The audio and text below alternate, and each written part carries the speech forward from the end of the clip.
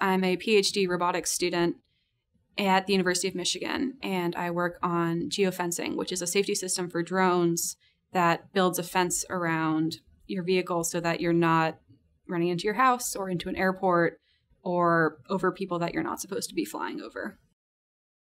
Robotics is really any aspect of your life that you want. And so if there's, something that you don't want to be doing on a daily basis, whether it's, vacuuming or cleaning the windows, there's a way that you could design a robot to handle those tasks for you.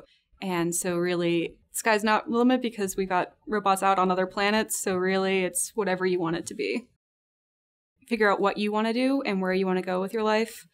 And even if you don't know where that is, start taking steps. And don't let anybody tell you that you're not doing it the way you're supposed to be doing it, because it's really much more a question of, do you want it? Do you want to work hard for it? And if the answer is yes, then you're moving in the right direction.